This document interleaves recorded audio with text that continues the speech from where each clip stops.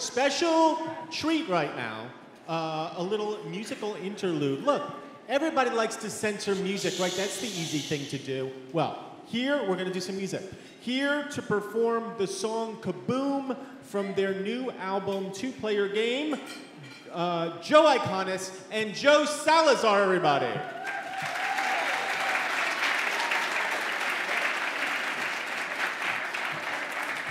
Thanks, Michael. We're going to be performing this song called KABOOM. It's actually from a new musical that Joe's working on called the Unauthorized Hunter S. Thompson musical, which we both felt was pretty fitting for this event. Joe, why don't you tell them a little bit about the story behind this song? This song is, so I assume that everyone in this room knows who Hunter S. Thompson was, yes? Hey! We love Hunter S. Thompson in this room.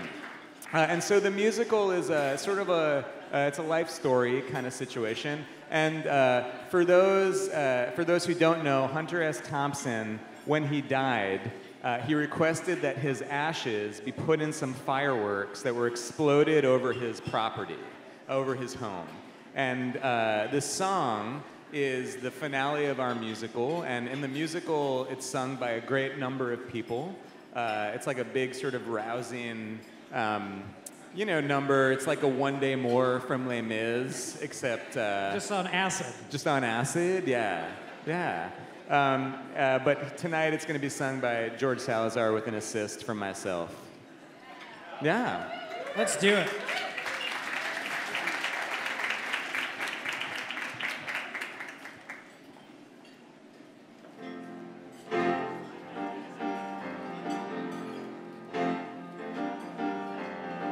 I never cared about caring much before. I rolled my eyes and even texting was a chore. I was your average heartless kid. Then one day Mrs. Waring handed me a book and said, "Here, read this book. The book is by some guy who's dead." I read it, and I'm glad I did. It was by a person who I never knew, but the words made sense and the message too, and it made me fired up and made me care. And I wasn't scared, I was not alone, made me want to make something of my own, something wired up that I could share. And that person I would never see just totally affected me. Is that legacy? I assume. KABOOM.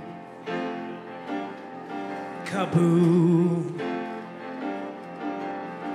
I never cared about fireworks before. I thought that they were just for babies, nothing more. I was your average fucking kid. But then I started giving things a second look and realized fireworks were kind of like that book. And I'm really glad I did. 'Cause they're a thing that you hold in your hand, and they're dangerous, but you understand if handled with intelligence and care. The explosion and the crashing sound can be seen and felt from miles around.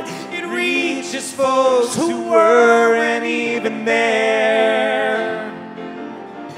Even though I didn't see the blast, I watched glitter in the sky blow past, and that's legacy. The bloom. KABOOM. KABOOM. I look around and think about the stage I'm on, and whether anyone will notice when I'm gone. What do I leave behind?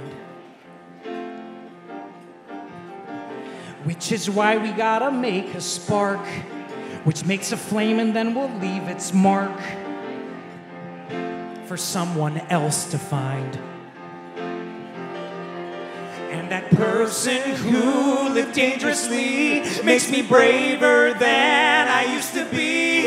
And now I'm fired up and how I care.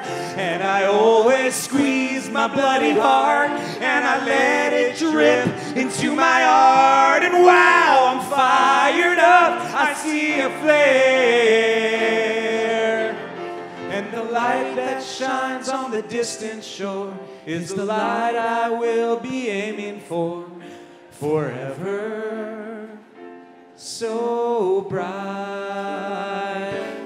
There's a great green light across the ocean, and it's where I want to go. There's a great green light across the ocean, and it's where I want to go. There's a great green light across the ocean, and it's where I want to go. There's a great green light across the ocean, and I'm gonna reach it. This I know. Oh, on with the wonderful show.